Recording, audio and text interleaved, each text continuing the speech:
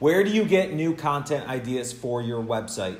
Hey there, Brad Smith with AutomationLinks.com. Today I want to share with you how we get ideas on how to make these videos and blogs. And the first thing that we look for is what questions are you asking and wondering? So we go to a website called QUORA where people ask questions and others answer it. So we can see the most common questions that people want to know. We'll go in, we'll make a blog, video, and podcast answering those questions. Because if one person wants to know, there's quite a bit of other people that want to know also. So how do you do this for your business? What do your clients want to know? Think about some of the first questions they ask you when you first start working with them. They have really common sense questions for you that they want to know as a new client.